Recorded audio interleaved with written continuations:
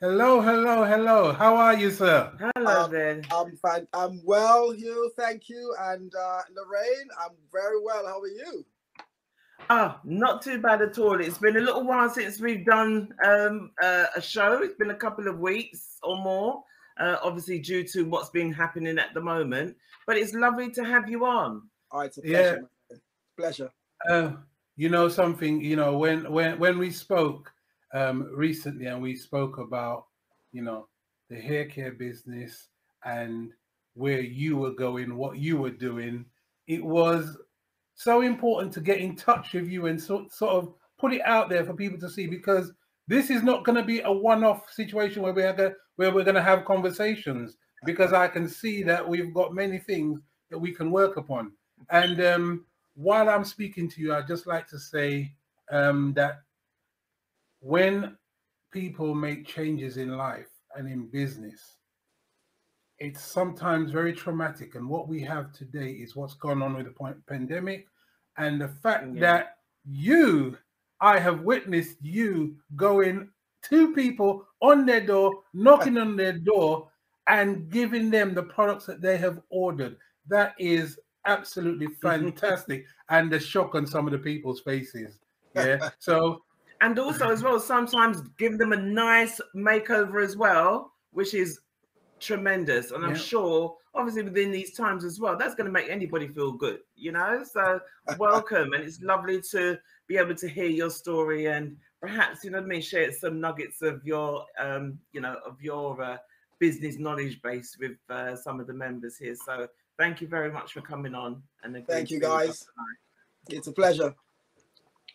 Can we first of all ask you, from the myriad of businesses and things that you know and have been dealing with, I think I would like to start with what's your education, where are you from, and then we can start on what is the business thereafter. So where are you from?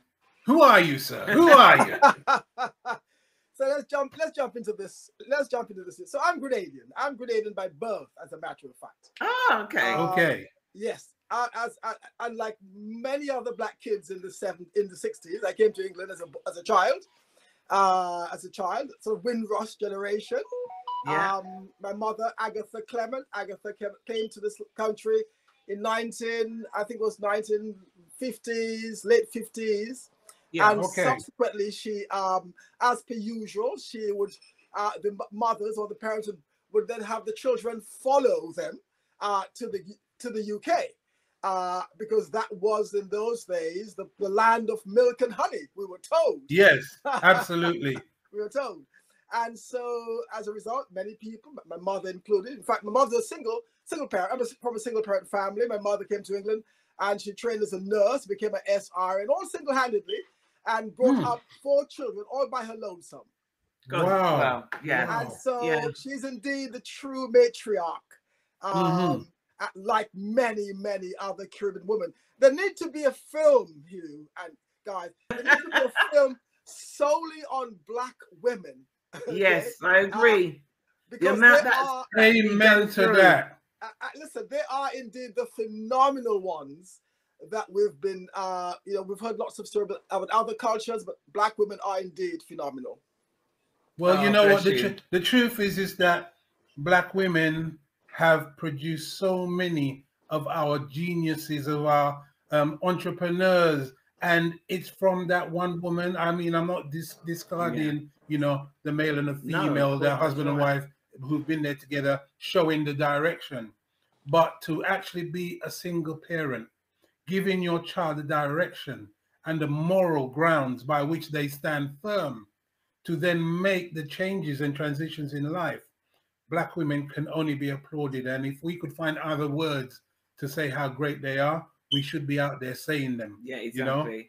Exactly. Absolutely. Exactly. And that's why, guys, I have her just above my head here. She's right there. Yes. In her younger days, as a 27-year-old woman from the Caribbean, and 6 foot tall. I mean, absolutely great. So I came to this country as a young lad, and I have to confess, like most young boys, and in fact that was shown recently on BBC. I didn't watch the program, but we all suffered some kind of trauma, some kind of bigotry.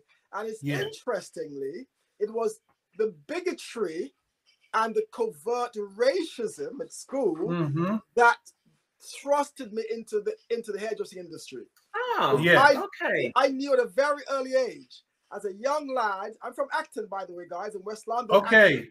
I was going to ask you that. Yes, right. As a young lad, going to Acton County School. In fact, it was a grammar school, just turned comprehensive. So you can well imagine the very stoic sensibilities, very kind of very old-fashioned, but there were indeed racism that was so stealth, so covert, you didn't understand it, but I recognized it at a very early age. And I swore to myself, when I leave school, I'm not going to work with the man, so to speak, for the one the man. And it's interesting. I remember going to my barber shop in Acton, a gentleman by the name of John Rankin from Jamaica, kind of St. Elizabeth kind of geezer, and his business partner, Miss Olive.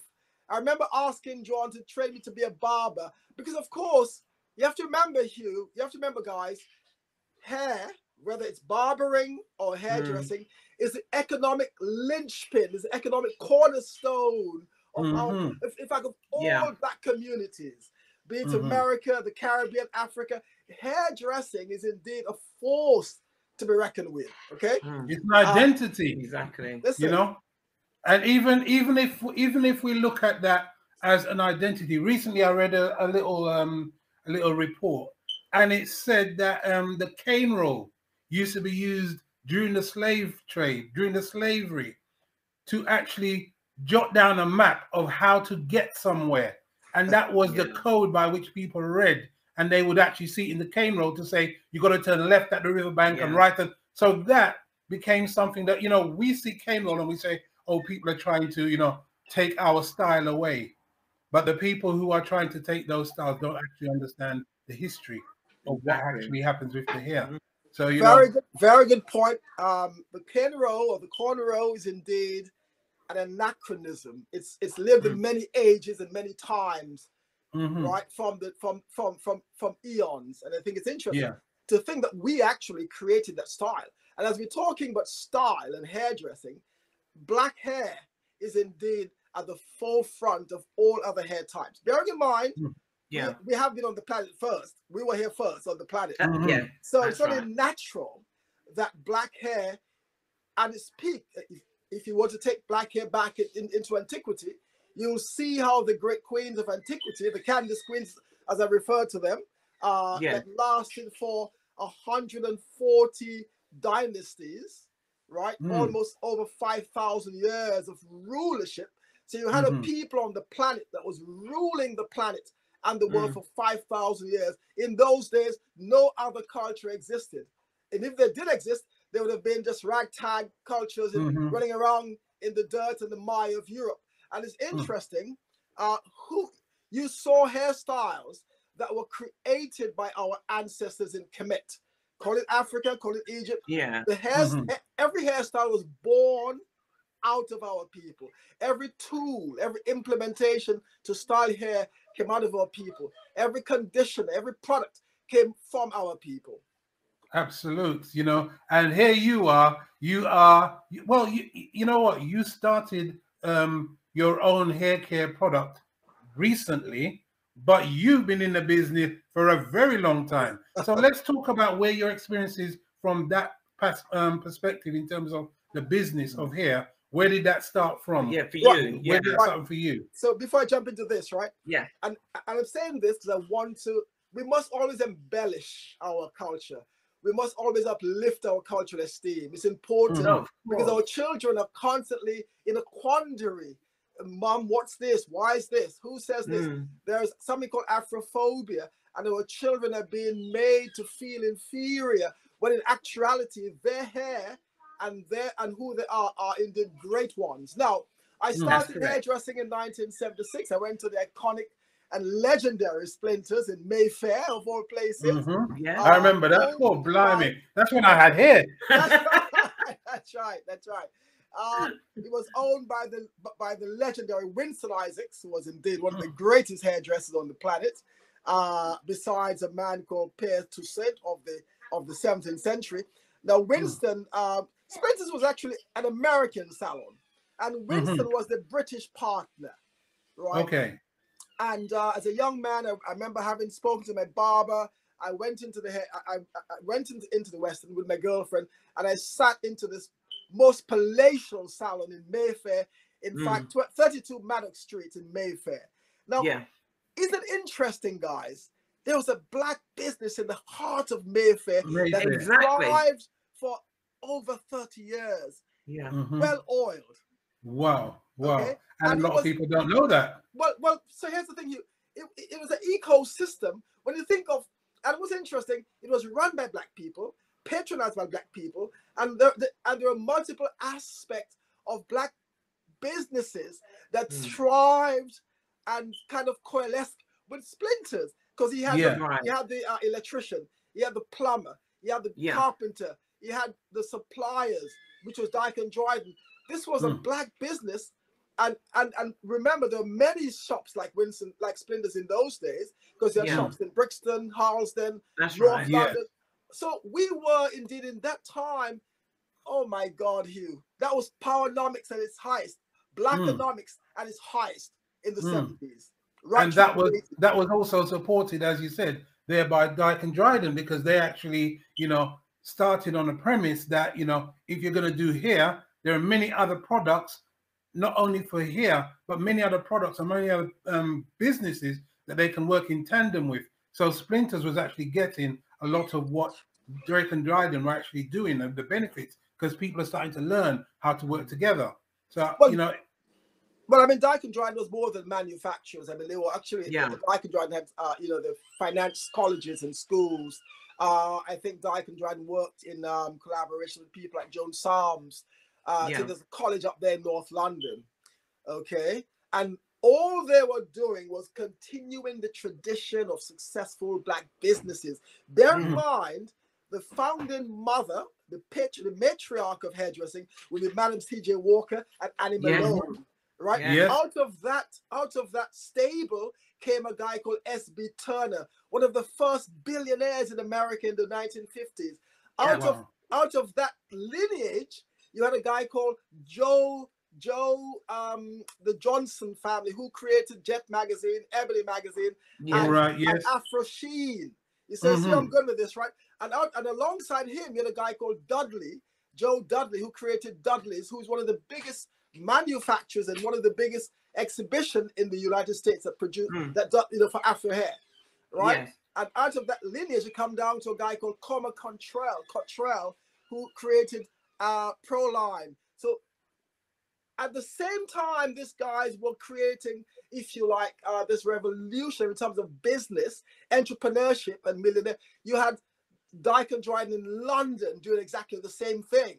So the point I'm trying to make, guys, is that, as I said, Afro hairdressing is the economic cornerstone of our community.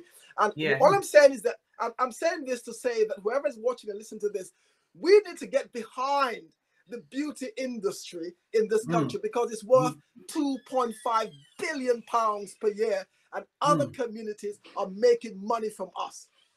Precisely. Yes, I mean, that is when you look at the wealth of talent that there is, I mean, today, if you said, okay, sit down and just take a look around you at the hair and beauty, the cosmetics, the health, the lifestyle, we're actually running things on a different dimension. But the thing is, what we have to do is support our businesses, because a lot of us want to support our businesses by just the word of mouth, as in, I know about this place, but I haven't been down there, or I haven't introduced that place to my friends who probably need to use their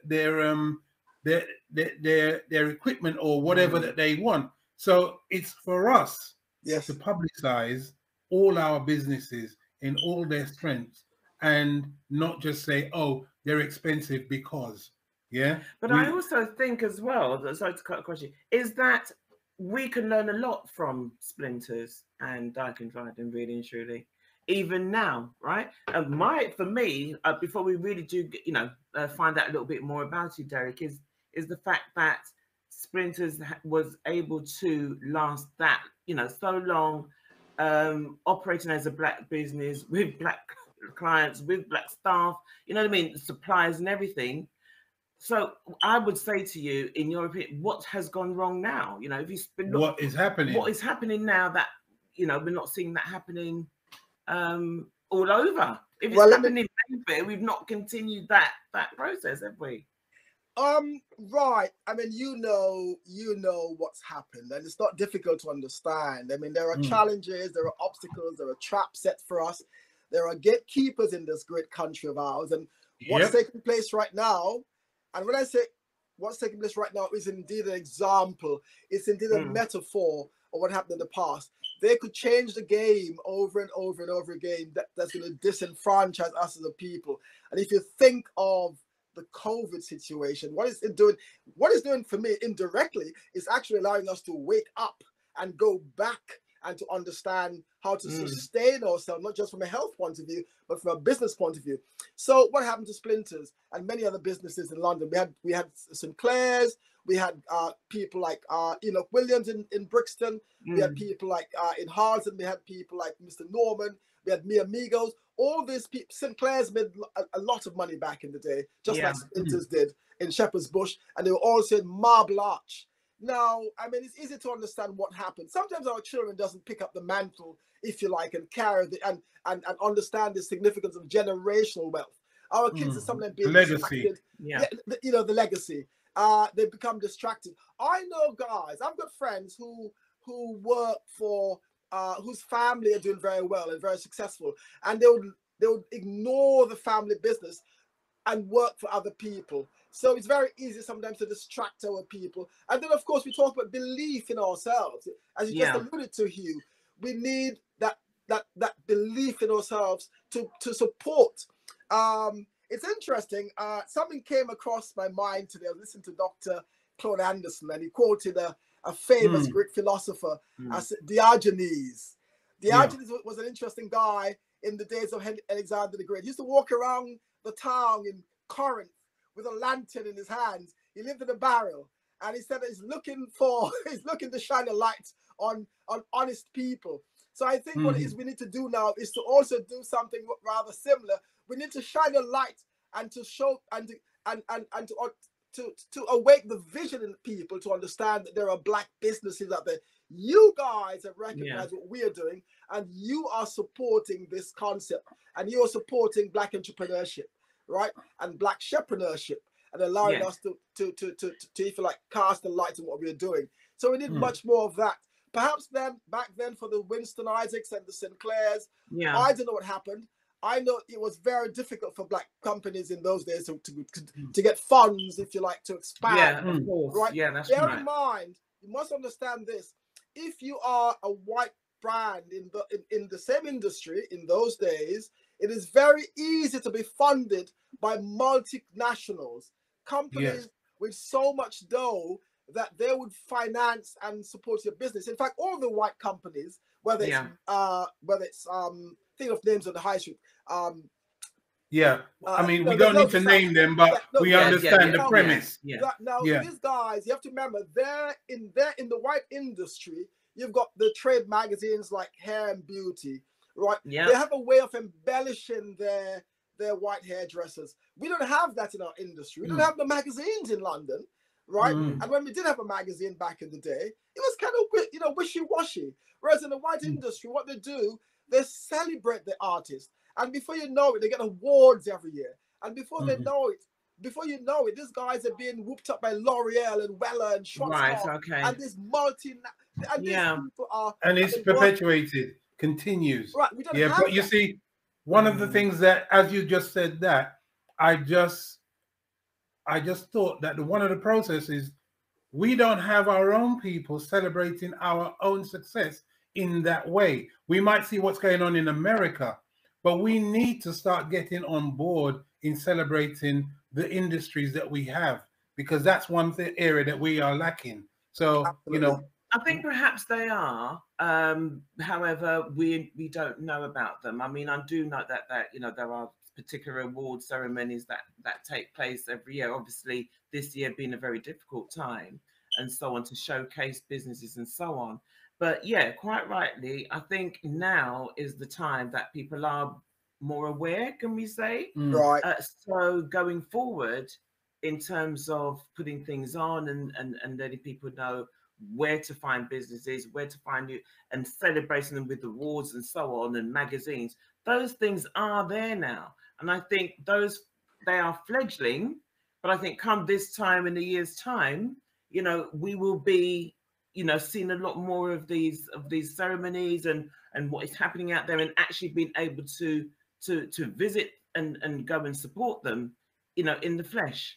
I know it's what now, what, maybe 30 years on, but I just think now is the time that people are actually realizing, do you know what, we had that back in, you know, the 80s or 90s or whatever, so we are going to start again. It's almost like we've rebirth, isn't it? It's like we're starting again, that whole process, but doing it properly from the ground up and for ourselves, and not relying on, you know, the big businesses that it's all about the collaboration. But you know what, the most important thing is you're here today, and we want to talk to you about what you're doing and your business. We can go back to our debate. We can go back to that another time, because I don't want you to be here and we don't know what you are doing to celebrate you. Right, but it's important to sometimes shed light on the past to understand. Oh yeah, of course, most definitely. And you're perfectly right. So guys, so all about Derek Clement. So Derek Clement has been in the industry for over 40 years.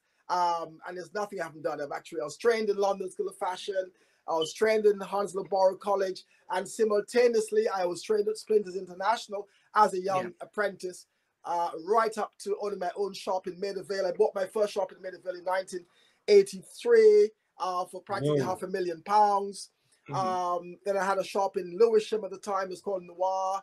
And I also collaborated with a Nigerian sister in Mayfair and Park Lane. Shop was called Jades of Mayfair. So we did lots and lots and lots and lots. As per usual, there was something about going back home that was in the corner of my mind. Because if you remember back in the day, we had the Thatcher years. Black people, like today, were feeling very insecure, very uncertain about the future of the UK. So I packed up my bag, sold my shops, and went back to the Caribbean. I went back to Grenada. I opened 4 shops, and I opened a school, an academy. And I trained lots of young people throughout the Caribbean, Trinidad, Antigua, Jamaica, Barbados, blah, blah, blah. And it's interesting. After a little while, I took my family back. My children went to, my elder kids went back to school in the Caribbean. So much so that my biggest daughter now, she's in the islands working for the medical school. She's a journalist. So, so it was quite a great move. And I still have that urge to go back. So I went back to the Caribbean and opened the shops. Having done that, did that, and then sold up shops and went to the United States. Okay. So you sold up. So you sold up over in the Caribbean, and then moved everything over to the States. That's right. Okay. Once the kids was grown, they came back to London. I went to the States. Did about almost 10, 15 years in the States. I had to go to the States because, of course, that's where you hear about America, you hear about Hollywood, you hear about New York, and I had to go to the States, and I went to the States. And I have to confess, I needed to go to the States because what I learned from the American is that in America, right, unlike Britain in those days, the average black woman expects you as a stylist to own your own product. You must have your own product. So as I grew my hair, it was like, what's up, D? You got your own products, you got your own shampoo. And I'm thinking, wow. And that's how, if you like, in 2000, my daughter's born 2009, 2008, up to 2011. I remember I got the hustle spirit in terms of branding myself. So the whole thing began in the States, and I came back to London in 2011, 2012. And there it really, the whole idea of the product range took off.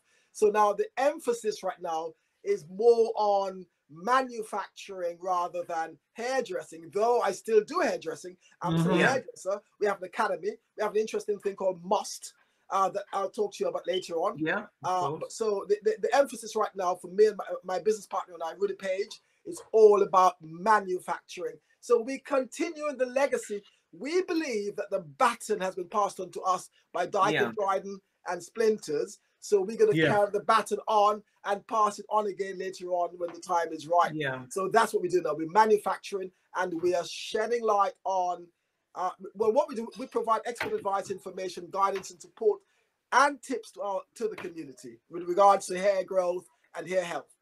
Yeah. Wow. Wow. That is extensive. Now, even within that, you still have left out some of the bits where, you know, as a stylist, because how long have you been doing the stylist? Because as you said, you're now onto the manufacturing, but you seem to have come back to what you love. Because when I watch your videos, you're very passionate about what you are doing, and your client, you can tell that they are totally confident in what you say and how you deliver. So I commend you for that, but I want to know, how do you maintain the two? Because, you know, seeing you on a train going to drop something to someone, you know, for me, that was like, whoa, this man has time to do that. Listen, that's about passion. Listen, and that is an old template. This the house to house. All the people I mentioned to you before, the Common Cottrell, the Joe Jackson, all these guys, Madam C.J. Walker did that. You know, house to house, and the services. Now, I still do hairdressing. I can't not do hairdressing. And obviously, I combine the two together. Obviously, if I'm going to do a cut, I would have to now support the cut with great products. It just makes sense to marry the two together. And not just that, but also passing on my skills. So if you see me do the haircut, it's passing on my skills to other younger hairdressers. Because we were, in our generation, you could argue, the pioneers of the haircut. Unfortunately, most hairdressers don't do haircuts. Most hairdressers are great stylists. But the cutting really came at a time when Splinters would have been one of the revolutionary companies that actually cut hair and Afro hair very well. May I? Please. What is the difference between a cut and a stylist? What's the difference? Me now have no cut, nothing. Right. If you remember, and if you remember, there was a time when the black women straightened the hair. Now, don't get me wrong. I support all aspects of Afro hair. So we support bald, we support braid, we support lock, we support afros, we support weaves and wigs, wraps, coil and straightened hair. Now, there was a time when the sisters had their hair straightened, which was trending at the time back in 70s, 80s, and so on. That's correct. And what the sisters wanted was is to ensure that the hair moved. We call this shape, balance, and movement. That's right. There's a difference. She'll agree with you. I know nothing right now. You're in a different territory than me right now. The reason being is because obviously watching the American programs and our American sisters, you know what I mean? Their hair's flowing, and you're thinking, how are they getting that? You know, so that was something to behold. So, but I have to say that the British hairdressers were by far more in terms of, because of the Sassoon connection, because London is really the center of the universe when it comes to cutting hair. Some of the greatest haircutters comes from England. Remember, you got the Sassoon, you got the Rosk, you got the Tudor guys. And some of the greatest black hairdressers work for white establishment, right? You know who they are. Great names. They're brilliant, right? And you can't touch those guys for cutting European hair. Likewise, we are the pioneers for cutting Afro hair, because the sisters wanted the hair to move, to bounce, and to have shape, right? And those are the three elements of a good haircut: shape, balance, and movement. Now, the difference with a West End salon in those days, if you went to a local salon, the hair would have been, you should know this, my darling, the hair would have been stiff and lacquered, right? And not moving, just sprayed and lacquered and stiff. But when it came to Splinters, they had that haircut, that geometric bob, that's right. The sisters was bouncing. And if you think about it, many sisters wanted their hair to move like a white girl. Now listen to me carefully. It is white women who misappropriated Afro hair, right? So the sisters wasn't trying to be like them. The sisters were trying to be them, because you have to remember, Afro hair are the genesis of all hair type. The bob, That's right. the bob came from from black people. It was black people who invented the bob. So that whole shape thing that you see Mary Quant. Well, it's in the Egyptian hieroglyphics and everything. You can actually see that. There you are. So when a sister wears her hair straight and she wears her hair in a bob, she's not trying to be anything else but herself. Not herself. Because there seems to be often issues with brothers saying to the sisters, "Are you trying to be white?" Hell, blood, sorry, but hell no. Black women are just being themselves. Always. Thank you. I think you need to. I think you need to repeat that again. Black women are just trying to be themselves, because of course it's in the DNA. They remember their ancestors and what they did. So when a sister wears a wig, she's not trying to be like anybody else. When she wears a weave, she's not trying to be like everybody else. That is her. That's hers. She created the weave and the wig, right? She created weave and wigs. When she wears her hair conditioned, when she conditions her hair and she moisturizes her hair, Madam C.J. Walker invented the conditioner, right? Yes. A brother called Augustus Morgan Garrett, he invented the relaxer. So we are constantly changing the narrative, changing the game for us, by us, for us. And the straightener comb. I can't remember who invented the straightening comb. You know, the one that you put on the fire. And the pressing comb was was invented by a French geezer, but Madam C.J. Walker popularized it. Right. There you go. And I think that's the thing, isn't it? And I'm glad that you're here to kind of celebrate exactly what it is us black women, do.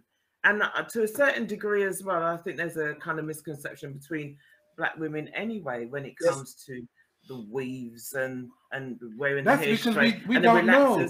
We don't have a man like that to just tell us straight. So that's why this is revolutionary. We applaud you. Up until this moment here, I didn't put two and two together. Yeah. Because, a lot of us women think, it's just so that we can get by at work. In the workplace, it's more acceptable and so on. And obviously, there was this great sway movement, for natural hair.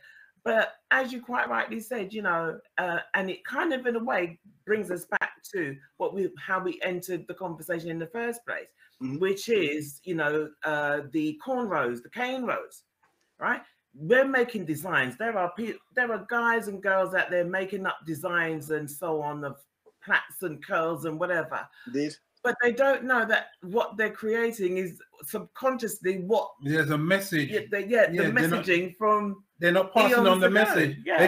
They're just thinking that what they're doing is style. Yeah. But there is a message. And if they understood what really happened when it was first not first invented, but first used as a code during the slave era, they would understand how important what they're doing is for the black community, because it's our identity. You're actually, I love to see my brothers. But you know what? I'm going to say again, thank you very much, because that has really, I presume has made a lot of women feel a lot more at ease, because we've got these different movements going on, the lock community, the natural community, that we're all one community with the hair, because we invented everything. We invented it, right? Listen, so it's lovely to hear you say that, and I'll say it again. when a sister wears, look, it's in the consciousness, isn't it? It's deep in the consciousness. And what's interesting about this as well, we've just had the Crown Act passed in California. So the Crown Act was passed in California to prevent, if you like, Afrophobia or discrimination for Afro hair. Okay. It's interesting. In 1786, there was a law that forbade black women from wearing the hair. It's called the Tignan law. And that law was only passed because when the so-called, and I don't like to use the word slaves, because I know that we were not slaves. There was a war, and we were nothing more than prisoners of war. It's in many documented in many documents. They often refer to, sometimes mistakenly, as a war. When Europe carved up Africa, they went there to fight. So after that emancipation, the sisters in Louisiana in the United States were free, and so they were now walking around the community with this gorgeous hair, this plume, gorgeous afros, and their white contemporary was absolutely jealous of them. This is a fact. This is documented. You can Google it. Yeah. Right? They were jealous of them, and so they somehow believed that the black women was going to entice their men, their suitors, their husbands away from them. So they passed a law, and all this is about hair, mind you. They passed a law to forbade black women from wearing their gorgeous hair styled in public. So they had to then wear head wraps. Ah, and then we took that over as well. But it's interesting how, you know, almost, this is 1786, now it's 2021, a law is now passed to literally, you know, it's called the Crown Law, the Crown Act. Amazing, isn't it? And of course, you have things like Afro Hair Day. So, I mean, our hair, and it's interesting, the powers that be understand the power of Afro hair. If you remember the days when every brand that was owned by white people was called African Pride, African Queen. Isn't it interesting how when you mention the word African to many people, there's a kind of, oh, I'm not African, whatever. Yes, you know, so, but in the consciousness, if the product says, if the brand says African, right, we rush to it because we know in our consciousness that that's where everything hair comes from. Hair growth products. If you think of certain countries I think of East Africa, where you got things like the chebe butter, which is, those are all natural hair growth enhancers, right? The argan oil, the shea butters, everything for hair, not just for hair growth, but for hair health, comes from Africa. And other people use it, right? Clays and buds are indeed great natural hair growing enhancers. You know, one of the things. Oh, sorry. There is a question that one of the members has just. I'll share it here now. Just asking a quick question before we go on. Do you have a take on why white people like to touch Afro hair? I think deep in their consciousness is that. Have you heard white people's views on this? I mean, you know, for eons, this has been a beef with the sisters and other people. Even my neighbor, who is an Asian woman, somehow she can't keep her hands off my daughter's hair. My little daughter, she's got this two great big Afro puffs. And it's interesting, when my 5-year-old goes to school, her hair is a big issue because it just looks so majestic, so regal. It is indeed a crown. And I think that's what it is, sisters. It is, your hair is your crown and the glory. And since you are the queens of life, they're just trying to touch the crown. That's what happens. They're just trying to touch the crown. They have to touch the crown. They have to bow. I think touching your hair is like you have to bow. You have to bow. Yes. Well, the thing is, whilst we're laughing at that, really, that is actually, you know, a truth. That is our heritage. That is our, you know, our pathway. And you're quite right in what you're saying there. And I think we kind of laugh at that to a certain degree because we're thinking, oh, you know, I know we say that and so on, but it is actually a fact. It's true, you know. And I think you're sharing this knowledge with a lot of us here, that in terms of even down to you know, the hair products and who started, you're giving us a lot of knowledge there, where maybe some of us women were thinking, you know, I feel a little bit guilty wanting to get a relaxer, you know, but I'm realizing, the most of us, that, you know, we are the trailblazers and always have been the trailblazers. Well, when it comes to hairstyles. We're watched. So what we do is what they follow. Yeah. So, you know, I want to stop on that. Yeah. And yes. You know what? I'm determined. I am determined. I want to start even by saying to you, you have started your own products, your own brand. Yeah. And why? And what have you got? What's special about it? Right. So that we can tell the people. Yeah. Thank you, thank you, Hugh. So that said, so I've created the Derek Clement system, and I think the reason why I created a system is because the systems haven't got a clue. They've been, you know, there's a lot of information out there, almost information glut, but they need support, they need guidance, they need help, right? They need tips. So what I've done, I've created a system. The system is based on, is divided into 3 tiers.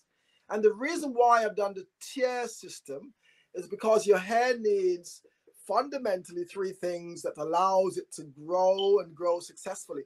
And remember, sisters, afro hair, contrary to popular belief, grows longer than anybody else.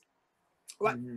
But since we're not in our habitat and we have to conform to this habitat, the water is harsh, the water is hard, it's recycled 8 times. All of that is impacting on our hair. So when you see the sisters struggling for hair growth, the food is not right, the food is wrong. We left our foods behind. We left our hair products behind. So, and listen, so I'm doing a Sankofa thing. I'm going back and I'm creating sustainable product using sustainable ingredients. So we've got the Jamaican black castor oil. Those are indeed sustainable for the hair because they've got the elements that your hair needs. It needs 3 fundamental things. It needs the omega-3, 6, and 9 fatty acids that castor oil has. It has things. It's a humectant, a great humectant. It's a great it's emulsify. It's a great occlusive. So what I've done is, guys, so let's go to tier 1. Tier 1 consists of the shampoo. So what I say to my clients, one of the things I think the sisters have done a lot in the past, they've over shampooed the hair. It's part of our DNA. We like to wash, we like to scrub, we like to rinse, we like to wash the hair and hear that squeak. That's not good. That's damaging for your hair, because shampoos by the very nature, not my shampoo, but shampoos by the very nature are made from very nefarious chemicals, and abrasive right, there you are. They are, you know, dodgy stuff that's almost carcinogenic and very harsh. The reason why the shampoo lathers, there are ingredients in that cause the lathering, but it also harms the hair. Okay, that's the sulfate, right? We call them, to make life short, we call them parabens. That has no sulfate, it has no parabens. And I said to my clients, do just 1 shampoo. Don't shampoo 3, 4, 5, 7 times because you're so clean. Shampoo the hair just once. So that's my shampoo. That's in the tier 1. And these can you put it closer to the camera? Right. That's it. Yeah. Tier 1. We'll also show the picture as well of the product. So yeah, I've got that once there. you think about this now, so because you like to shampoo your hair, we continue to shampoo the hair using what we call the co-wash. Now, the co-wash is a shampoo that doesn't lather, it conditions the hair as it's shampooing, because afro hair needs more conditioning, more moisturizing than any other hair type. Okay, because of the nature, it's a unique texture, it's coily, it's kinky, it's fabulous, it's elastic, it's beautiful, right? So once you've done that, then the final thing in the tier 1 would be the conditioner. So you've got 3 things: tier 1, shampoo, co-wash, and condition. You got to, and that's the system: shampoo, co-wash, and condition. Right. These are called. So before you go ahead, because I'm going to ask, because I'm sure there's going to be a lot of ladies out there saying, okay, 1 minute I'm told that the hair is clean when you hear that squeak, right? Now you're saying no, that's the difficulty for us, because we're trying to figure out what is best. We all know sometimes our hair is not growing for whatever reason, and so you're saying that if you're picking up a shampoo, your shampoo, it cannot contain any parabens. Is that correct? Mustn't contain parabens, because we're going back now. You have to remember, all of this is hinged on the concept of supporting our immune system. So it's all about the well-being. So we have to ensure that moving forward into this new reset, we're going to keep our products as wholesome as possible. Okay. That's good. Thank you very much. So that's the first. The 3-tier system. Right. So that's tier 1. Now, and this tier 1 is all about the rinse off. These have to be rinsed off. Okay. Once you've rinsed off the hair, we then go to tier 2. Tier 2 are leave-ins. And we start tier 2 with a marvelous and unique product from Zimbabwe. This is from the baobab tree. And you have to remember, it's in Africa, all the products, almost every fruit, almost every tree in Africa is about hair enhancers. The baobab has loads and loads of nutrients, vitamins in it. And so what I use that for, this is like a pre-moisturizing agent. So you drizzle this on the hair, drizzle this on the hair to moisturize the hair, to feed the hair. All right, that's a part of tier 2. The next step would be to get the hydration. We call this a hydrator. Okay. And this works in all hair types, not just natural hair. It also works for hair that's relaxed, hair that's locked, hair that's braided, afro, all hair types. So you get this is a hydrator. And the reason why I say hydrator, the hair needs 3 things. It needs hydration and moisturization and nutrient. So this is a nutrient and this is the hydrator, and you add the moisturizer. So what you do is you put this together in your palm like this. Right. And that's the milk, the hydrator milk, and the moisturizer milk in the palm of the hand like this. Bear in mind, you've already moisturized the hair with a nutrient, because hair needs moisturization and hydration, and you rub it together, and that goes all over your hair or your beard if you wanted to. Your beard. I was going to ask you about the man them. Don't worry, I was going to ask you about that. I was going to let you be for the moment. Ladies, we're not asking about the man them thing. Okay, but you see you've got something now then. But let's I'm now listening. And you see how the comb goes through the moisturizer. It goes through, no like fighting. It just goes through the hair effortlessly. And that's tier 2. Right. Now, these are leave-ins, and it's for all hair type, relaxed hair and afro hair. Now, in the tradition of food and feeding the hair, we used to use the word grease in the old days. I don't like the word grease. The word grease to me is synonymous to petrol and petroleum. Yes. And a lot of our people used to use petroleum. And that's the byproduct, was grease. I don't say grease, I say food. So in tier 3 is a leave, that's the feeding now. You start tier 2 with what we call a hair and scalp food. This is made from hemp, all the way from Jamaica. It's made from hemp. This is the food. Hair and scalp. No, sorry, this one is a regrowth. Hair and scalp regrowth. And this is hemp. It's a gorgeous hemp and shea butter and vitamin E. It's a great consistency. That goes into the scalp and that goes into the hairline. And the reason why this is crucial, one of the biggest problems for the sisters in this time and this age is cicatricial alopecia, often caused by inflammation. Inflammation because we're eating the wrong foods, we're in the wrong climate, we're eating the wrong foods. And inflammation triggers alopecia. So you see lots of sisters that's going bald in the crown. That's alopecia. And it used to be called press and comb alopecia. And then there's another type of alopecia that's very pandemic at the moment, is traction alopecia, because the braids are too tight. The lock is so heavy, is pulling the hair down, so you got traction. So that's a great product for traction alopecia and cicatricial alopecia. All right. Okay. That goes into the scalp. And is it good for locks as well? Can I use that in my locks? All hair type. Okay. Right. And you could do the old-fashioned thing, like taking it in your fingers, and you put it in the hair, on the hairline. For the guys, we got one for the guys as well, K77. I'll explain that to you later on. That goes in the beard. And also my products goes on the skin as well. I use it on my skin, on my face, on my lips, everywhere. Okay. Because it's because it's natural. It's shea butter. It's Jamaican black castor oil. Those are all great, humectant, right? And then of course you've got the other one in tier 3. We've got the hair and scalp food. The first one is called the hair growth treatment, because it's broken from the alopecia. Then this is the food.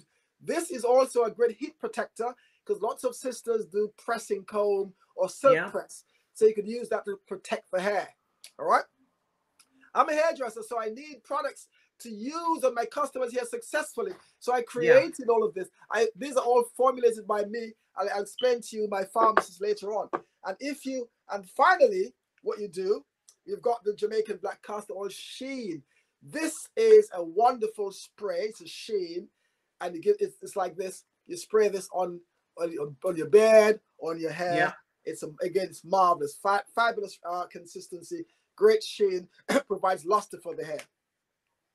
All right, and that is the 3-tier. But there's also for the lock, we got the 3-in-1 lock oil. So if you got the lock, you've got dreadlocks, locks, and look at the nozzle. I designed the nozzle so you can apply into the areas all over. Which is what we need, honestly. Right, that's for locks. There. Yeah. Right. And for the guys, we've got the lock oil for the guys. It's called K77.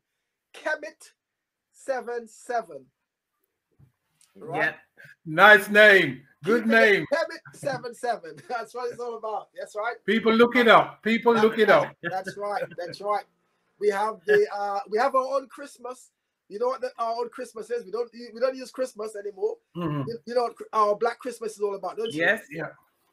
Good. Well, no, that's lovely. They're great products. So where can people find them? Where can people locate? The website is on there at www.hairx, one word, hair, HAIREX.com.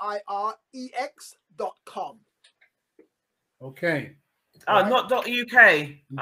Let me put that. Oh, sorry, my fault. .uk. Yes, sorry, .uk. Yes. Thanks, Lorraine. .uk. Lovely. No, that's wonderful. That's wonderful. Right. And I mean, as I said, you shared, and I'll put the products. The product range is up here, everyone. So just pop over to the website and give that and get out the go. Now, what I'm going to ask you, Derek, is obviously I see you going to people's homes and giving them treatment. So is that something that you do quite often, or is that for a specific client, or when we had what's the circumstances? Yeah, what's the circumstances around you starting that? Yeah. Well, so we have something called Derek Clement House Party.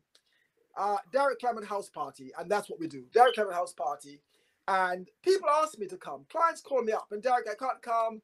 Would you come to my house? I've got husbands requesting to me that I come to do their wives' hair because it's the birthday, it's the anniversary. Yeah. I've got husbands telling me, "D, come to the children's hair." I'm not coming to the hairdressers, and all that kind of stuff. So it's something that was born out of that request by the clients. And of course, with the COVID and all of that, people were obviously restricted, and so they asked me to come to the house. But by the way, it's a big industry, not just for us, but for the Europeans as well. Right. They do a lot of house calls. There's a massive organization. I won't go into it, but the barbers are now doing mobile hairdressing. You see lots of the barbers are doing that. So that's trending at the moment. And so when you see me bring a product to a client, it is because she wants it now. I ship products. I use Hermes. I use the post office. I use DHL. We post stuff all over the place. America, Jamaica, Grenada, Barbados, all over London. But when my client says to me, D, I want something now, I'm on that train. I take the train, as we used to say back in the day, let the train take the strain. It's easy. Yes. Yes. I'm on my train, and I go any part of London. I was in a place called Benfleet. Is it Benfleet? Or I've heard of that, yeah. Way up in the country. My client, Derek, I can't come to get my hair done, and I need products. I got my bag. I was up there. I go everywhere, wherever the clients need. And I'm also going to New York on the 28th of June to do exactly the same thing, because we have fans. We have lots of users in the States, in Connecticut, in New York. So I lived there for quite a while, so lots of clients, very loyal clients. They want that kind of one-to-one service. Yeah. And that, and listen, guy, that was part of our legacy, our hair story, our lineage. Yeah. Madam C.J. Walker and Annie Malone did exactly those things, right? Door to door. Control, they made their money going to the homes. Yeah. So it's called the Derek Clement House Party. What you do, a bunch of sisters get together and they invite me to their homes, right? And we could go to the park, we go to the back garden, we go to the front room, you bring your friends, and I'll give you the information, expert information, advice, support, and guidance. That's what I do. Well, we are going to be looking at doing that, Derek, but before we even go there, to just tell people, generally speaking, when Derek said he's going to New York, he's going to America, I quickly wrote him in quickly. I didn't mess about. No beavering around the place. I said, we are going to go Yes. live with him, Yes. so we Yeah. can see what he's doing with our American cousins, Yeah, so we indeed. can actually open the door. So BBR are going to be there live. We will tell you the times and dates when Derek gets it organized. So we will let you know, and you can actually Yeah, see exactly. how he does what You'll- he does. You'll be Yeah. live. Now, that would be live brilliant. You'll be live in New York and Connecticut. Absolutely. Brilliant. I mean, obviously, we've not got too much longer left, Derek, because we can speak all night. We But can, and in if you terms of want to your- stay, we'll stay. We're good. Don't worry about time. Yeah, don't worry about time. Yeah, I love my wife. Let me also explain to you guys. We have the academy. We have a unique system called Must. And Yes. Yeah, which is what I was going to come back to. Actually, I did Yeah, write that down. we need Rudy Page and I, my business partner. We go back for over 40 years. Rudy and I says we have our friendship and our friend in the industry. Rudy is in Dyke and Dryden, I was in Splinters. We two kids from different parts of the world, but because of the industry, we all get together. And in those, there's loads of young people who's all working together. It's an ecosystem. And we got 85 years of hairdressing experience. Rudy was in manufacturing and in hairdressing. And we met up at an interesting event at the Jamaican High Commission. Rudy had plans for Dyke and Dryden. I had plans for Winston, because we are the proteges of those two organizations. Let's call them our parent companies. That's right. And in speaking with Rudy, Rudy says, "Man, I'm writing the book." I said, "Well, I'm writing the book for Splinters, about Splinters." And so we just thought, you know what? Why not collaborate? Let's bring it together. And that's it. I haven't seen Rudy for about 40 years since that time. Oh my word! Since our young days. And so the Must campaign, it means that we manufacture, which is us collectively. We use, right? That's us collectively. We train. And of course MUST, and we sell. So what we want our sisters to do in the Derek Clement house party, you take the product and you sell it to your friends. You invite me to your house as a guest, and of course in the office, in the park, wherever you want to be, and we provide that information, advice and guidance, as well as you can invest in the product, invest in the brand, and that's what it's all about. So it's a form of franchising, and people can make a living from doing that for themselves. Yeah, think of FUBU. Remember FUBU, for you, by you. That's that acronym there. It's all about that. The Must campaign. Wow, that is phenomenal, because I think a lot of people actually, when doing their own business, what you find is their business is their business, and it's not meant to be shared. And so to be able to open the door to our community, to our sisters, to say, look, this is what I have, this is what I'm providing, I'm giving you the information and the tools, you can step out there and do your thing as well. Listen, that is fabulous. If we don't do that, as I said, the industry is worth 2.5 billion. L'Oreal, one of the biggest manufacturers, the giant, the colossus of hair globally. They own multiple black brands.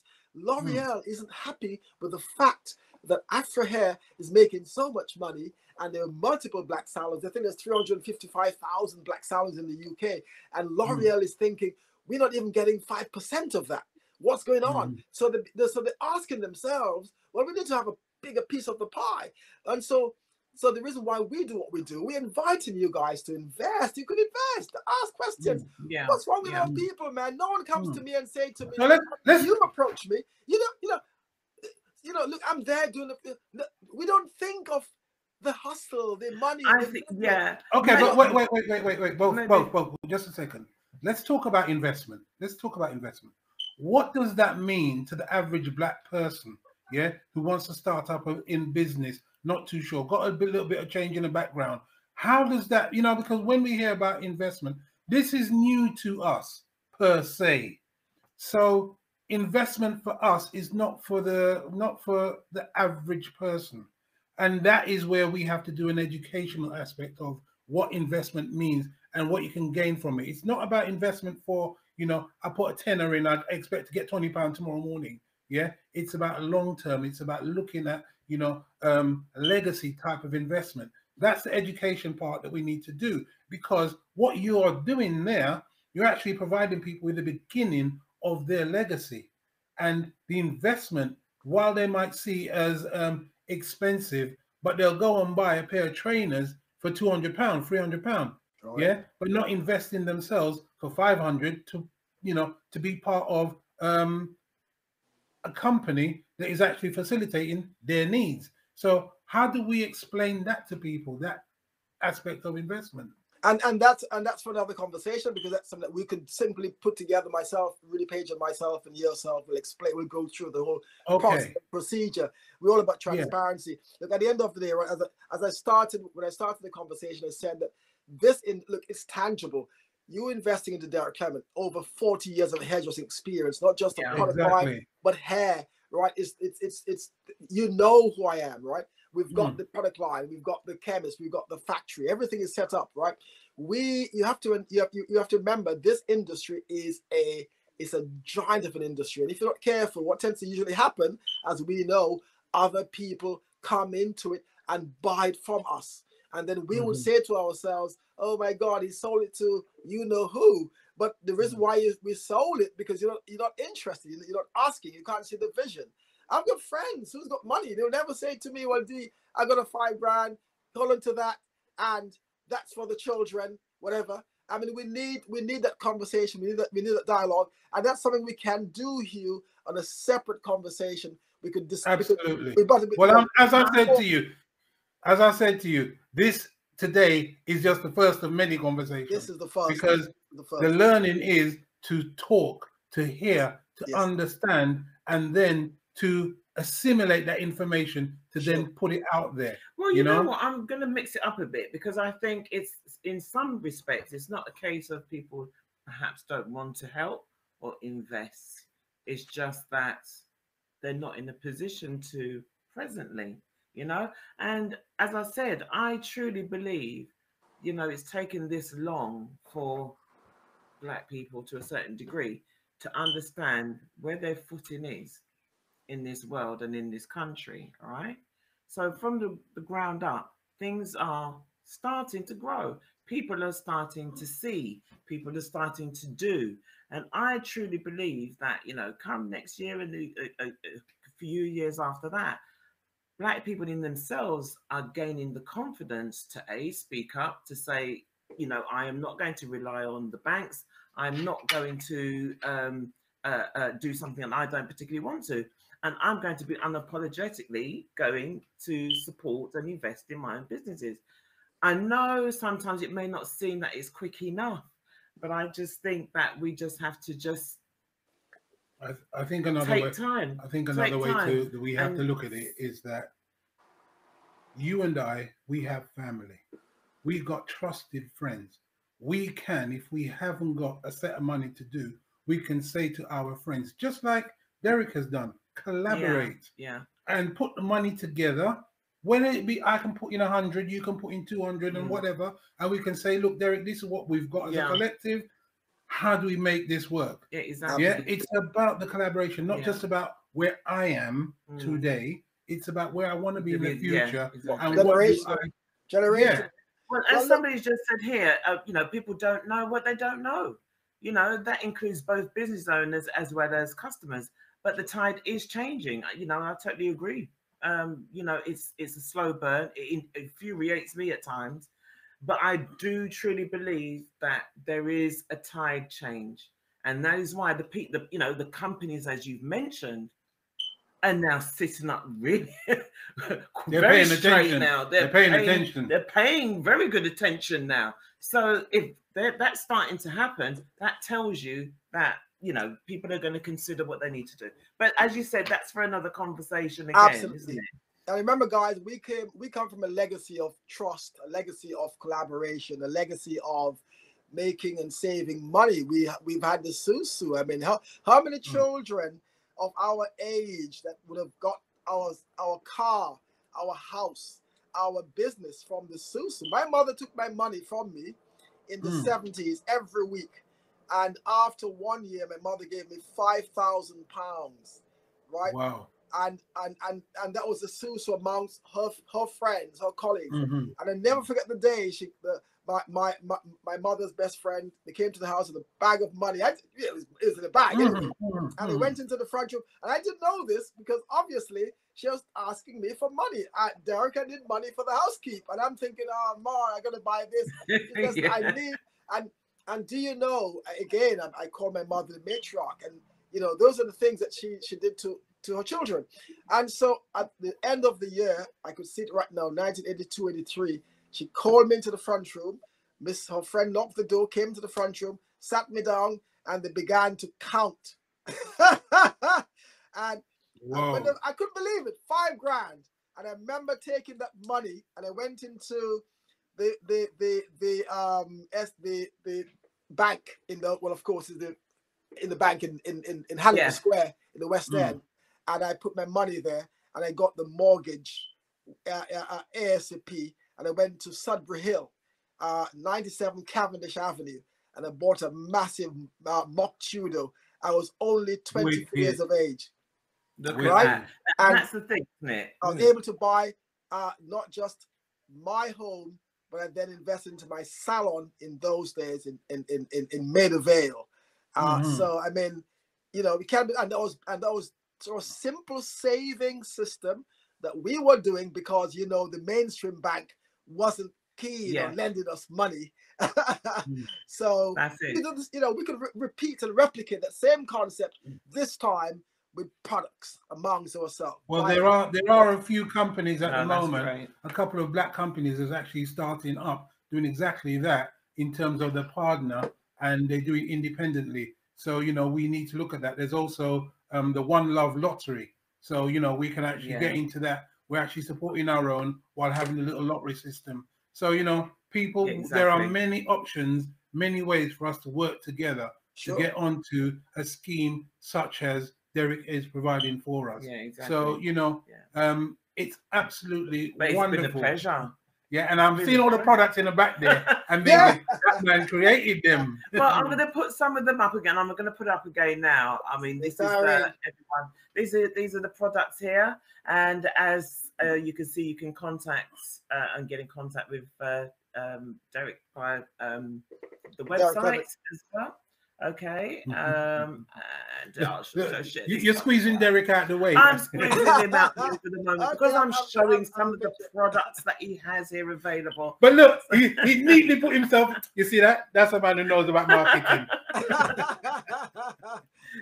How would this handsome young person there? What one? So it's for it's for men and women, guys, and you know, it is what it is. That's what we do. We are passionate about our community. We love our people, and you know, we're special here. I mean, even your program this evening, both of you.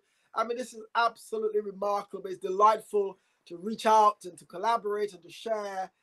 Yes, and absolutely. to, you know, update the community. Absolutely brilliant. Lovely. Thank you so much. Well, it has been a pleasure, even though we didn't get to cover all what we wanted to cover. There'll be part 2, 3, and 4. Worry not yourself. Yeah, having said that, I mean, you know, the gems that you've dropped this evening, you know, as somebody quite rightly said, you don't know what you don't know.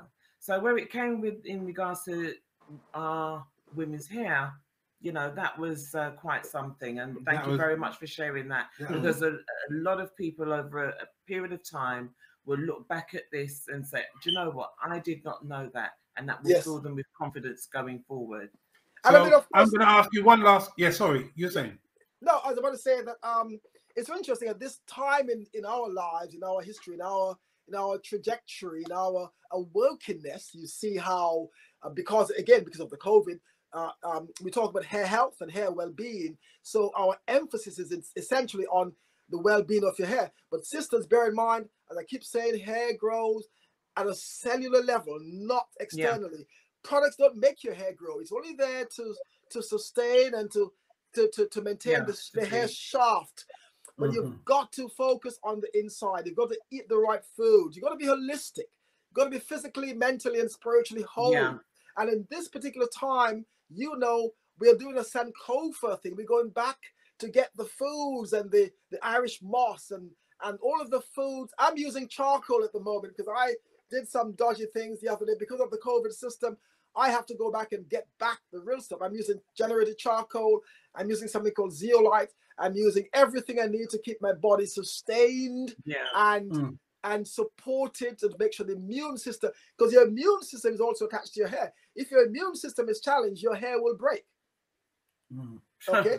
Wow. And it also, because you have to remember, poor immunity triggers lupus. It triggers alopecia. And what does that? What causes that? Inflammation. And we've got to watch the foods we eat. Get rid of the dairies. Get rid of the red meat. Consume more of what you've done in the past. Go back to the ancestral eating habits. Yeah. We've had great avatars like Dr. Sabi, who came and taught us everything about foods. So it's up to us now to ensure that we protect ourselves. And at the same time, protect your hair simultaneously. Oh, God bless you. Thank you. Thank you so much. Amazing. I mean, I have learned so much. I really am astounded. Thank you so much. Pleasure, guys. Pleasure. We are going to come back to you very soon, and we'll be informing everyone. And if we have to do specials on different nights, c'est la vie. We will do it. Indeed. Yeah. But it has been a pleasure. Thank you, Derek. Once again, I'm telling you, the next time you come, I've got a range of other questions because I know that. I think we'll have to send them to you first. That will unlock loads more nuggets of information that you'll share with us. Yeah, but before you go, obviously, everyone, thank you very much. Myself and you have been away for a little while, but we're back now. We're back. We're back. Okay? We're doing it as best as we can. We're going to end this evening by saying thank you again to Derek. Derek, thank you so much. But before you go, everybody, we're just going to share some of our business of the week with you before we sign off. Okay. So stay with us. Until then, take care. Derek, blessing. Take care of yourself. It's a pleasure, guys. Thank you very much. Take care now. Good evening. Bye-bye. Bye-bye. Bye-bye.